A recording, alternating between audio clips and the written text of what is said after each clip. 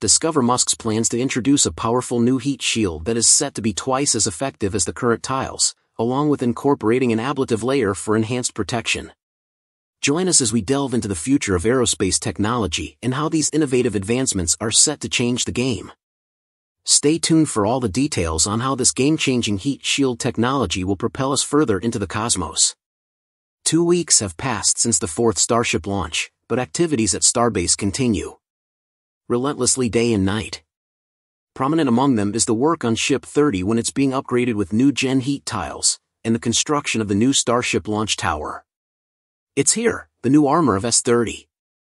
Oops, I mean the heat shield system with up to 18,000 tiles on S30. SpaceX has been making radical changes to the system over the past few days, promising significant advancements for the upcoming flight. Flight 4 concluded just about 2 weeks ago, and true to form, preparations for the next flight are already underway. Following issues with the heat shield system during the June 6 flight, Elon Musk unveiled some groundbreaking changes to the system. For instance, there are plans to introduce a new heat shield that will be twice as powerful as the existing tiles, along with using an ablative layer for additional protection. These upgrades are impressive and remarkably, we won't have to wait long to see them in action. They are slated to be implemented immediately on the next prototype flight, the S30. Specifically, on the 11th of June, just 5 days after Flight 4, the process of removing the heat shield from S30 began. At this point nearly all 18,000 of its heat tiles have been removed and it now awaits the installation of ablative tiles. This speed is astonishing as we initially thought that removing thousands of heat shield tiles would be a time-consuming obstacle for SpaceX. But what they are doing has dispelled all doubts and worries from fans like us, but the interesting part is yet to come. As SpaceX completed the tile removal, the white ceramic mats underneath the heat shield became increasingly exposed, followed by the removal of these mats to reveal the stainless steel body with many TPS pins. Now it looks like Ship 26. The entire operation was surprisingly quick, which means we will likely see the standard silica tiles replaced before long. It will be very interesting to see what those will look like. But Ship 30 is hardly the only rocket stage being built there. The heat shield removal process is remarkable that within just a few days, this task appears to have been completed. By around June 14th, which was only about 3 days after work began, approximately 2/3 of the heat shields had been removed.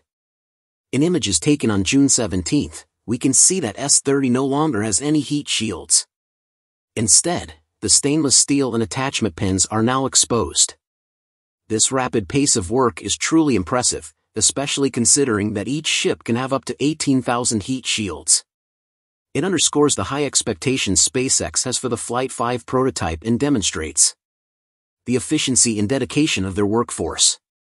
In addition, we can observe the ablative layer that Elon Musk mentioned. It appears as a white cushion-like layer located directly beneath the tiles. This layer is also segmented into hexagon-like tiles, most prominently visible on the nose cone.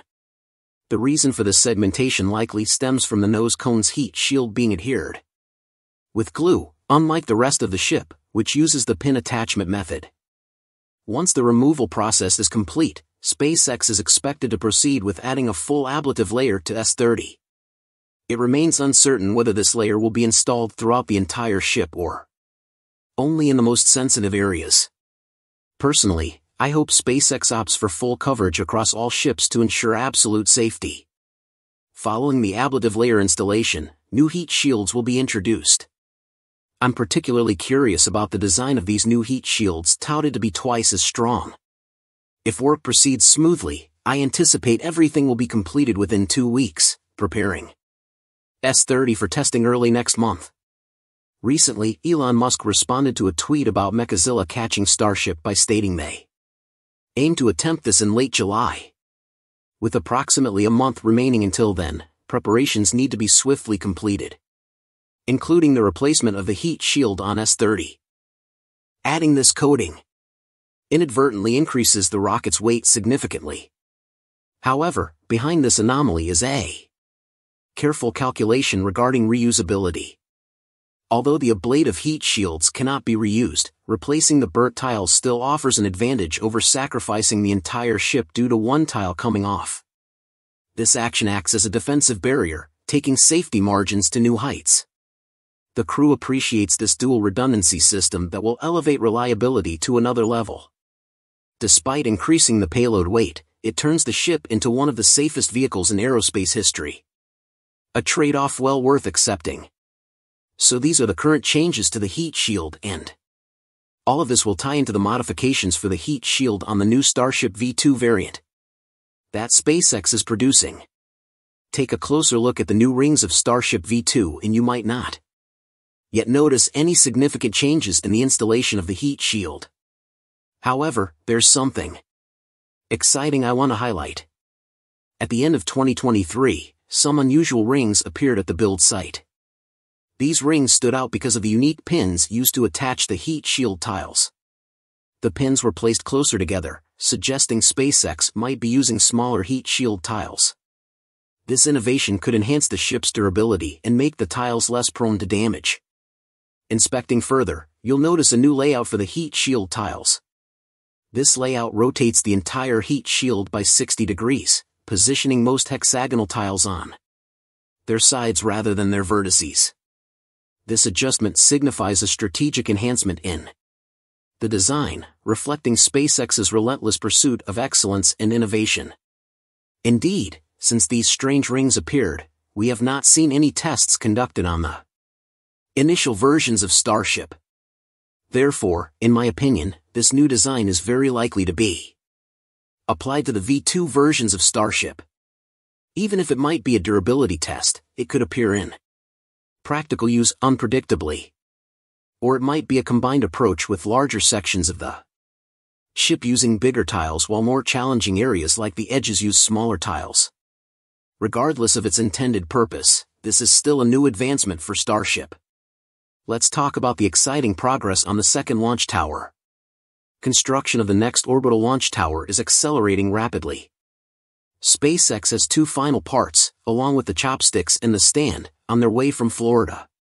Once these parts arrive, the only component missing will be the quick disconnect arm. There is still one at Roberts Road, where SpaceX manufactures orbital launch pad components. However, this arm might need updating or even be newly built from scratch at the Sanchez site. The teams have made significant strides in preparing the foundation for stacking the tower. The pile cap of the tower is already filled, and SpaceX has begun pouring concrete into it. This process will distribute the tower's enormous weight onto the foundation piles, which SpaceX has driven deep into the ground. The pace and precision of this work reflects SpaceX's commitment to innovation and efficiency, keeping us on the edge of our seats for the next phase of this incredible journey. The crane parts needed for stacking have arrived on site and are already at work. SpaceX is moving faster than initially expected. The first parts of the actual tower, known as the tower legs, are ready to be erected. These leg pieces will form the corners of the tower's lower section, similar to the ones on the existing Launch Tower 1. The tower legs must be incredibly strong as they are near the engines during launch and bear the tower's entire weight. Once the leg section is completed, we'll witness the rapid stacking of the other tower sections. If everything goes as planned, the new tower will still have 9 segments, keeping the height the same. Unlike the old launch tower, the new launch tower at Starbase has been upgraded from the foundation stage, promising to create a much more solid structure. First, we gotta thank Benedict 3D for helping us better understand how all these components are assembled for the second launch tower foundation. Support him by following Benedict's X page to keep him motivated to uncover more awesome content like this. It all begins with a drilling of 133 small holes, each 32 meters deep. These holes will be arranged in a symmetrical square pattern. After drilling, concrete will be pumped into them. Immediately after pumping the concrete, the next step is to place the rebar cage. This must be done while the concrete is still in a liquid state and not yet hardened. Then, a thin bonding layer will be poured over the structure to facilitate the subsequent work. At the base of the vertical rebar bars, small concrete blocks will be added to reinforce the piles, preventing them from tilting or bending. This is also when the rebar mesh will be placed into the previous structure. According to the image, there are two such layers. One layer of steels on the bottom placed through the vertical steel bars and supported by the concrete blocks at the base of the steel columns.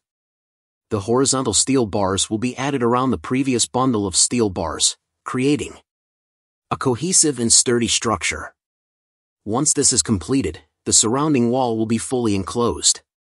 At this point, a component called the embedded portion will be placed on top of the steel frame. This part will be square-shaped. These are the points where the tower legs will be placed, stacked and connected to the underlying structure. Currently, the four corner legs of the tower have begun to be raised and installed. The tower's height will rapidly increase. SpaceX will use a giant crane to stack the segments of the second tower. We won't have to wait much longer for its arrival. These details can be considered innovations and upgrades in the construction of the second launch tower at Starbase. Compared to past projects, it's much more complex, showcasing meticulousness and a focus on ensuring a solid foundation. Moreover, it also signals a more robust and massive upper infrastructure than ever before. If SpaceX's work proceeds quickly and smoothly, the second launch tower could become operational by early 2024. By then, the launch tower will be fully capable of performing its launch and catch missions.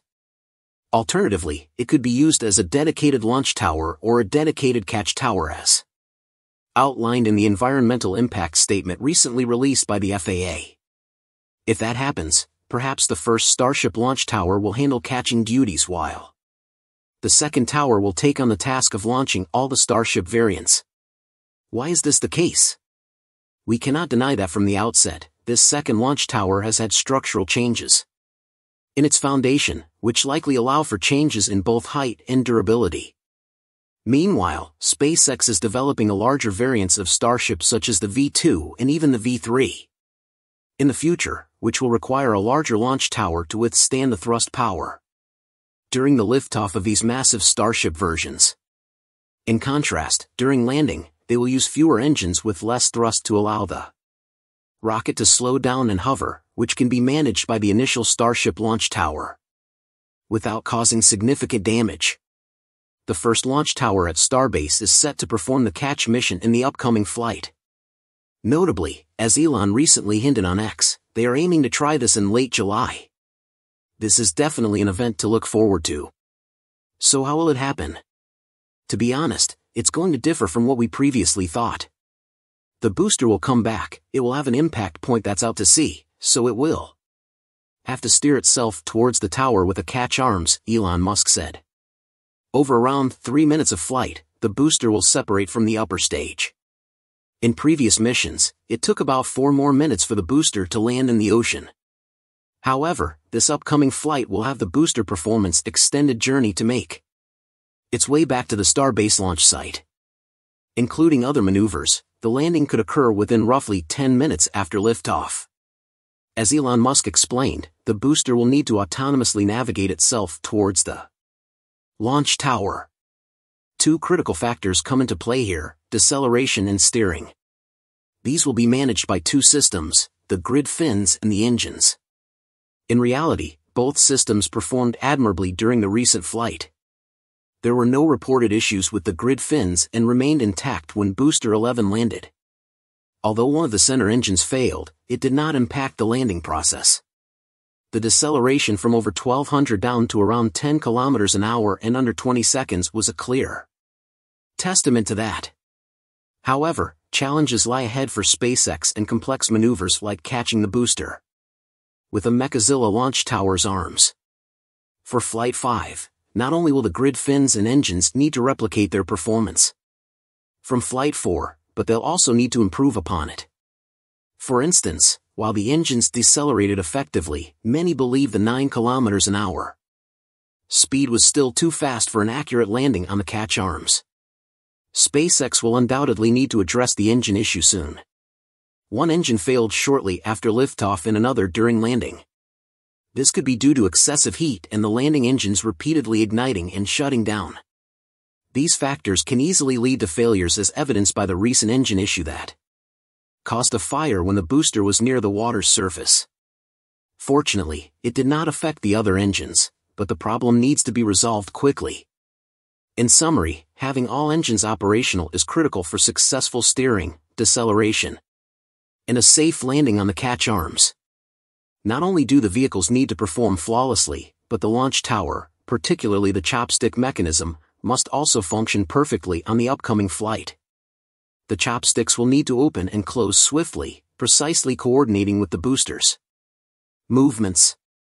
The timing of this action will be measured in seconds. Even the slightest delay could lead to a catastrophe. Inside the chopsticks, a crucial system called the thrust vector control will align the booster's position, helping it mate precisely with the orbital launch mount or OLM. I and perhaps all of us hope that SpaceX can resolve these issues to ensure a safe landing. Our expectation is that the booster will come back on the correct trajectory toward Starbase, decelerating and steering reasonably, with the chopsticks below, opening up an ideal space for the boosters to enter, then closing the catch and lower the booster. Subsequently, the thrust vector control will adjust the booster's position, and finally, the chopsticks will rotate and place the booster onto the OLM to complete the mission. However, unexpected incidents could occur in this sequence of events. According to Elon Musk, the probability of success for the upcoming attempt is only 50%. SpaceX is undoubtedly preparing for unforeseen scenarios. Evidence of this is the backup solution Elon Musk recently revealed. If the booster detects that anything's wrong, it'll suicide itself into the ocean. If things are looking good, it'll steer over to the tower and the armor should be able to grab it. If this method is employed, the time frame before the booster approaches the launch tower will be extremely critical and closely monitored. As Elon Musk stated, they'll closely monitor the booster's condition. And that's about it for today's episode. Thank you so much for tuning in, and that's all for today's update. If you enjoyed watching and found it useful, please make sure to subscribe to my channel and hit the like button. And if you want to support our channel and if you want to be up to date, you can become an exclusive member, so click on our perks through the link in the description below. Thanks to watching and see you next time.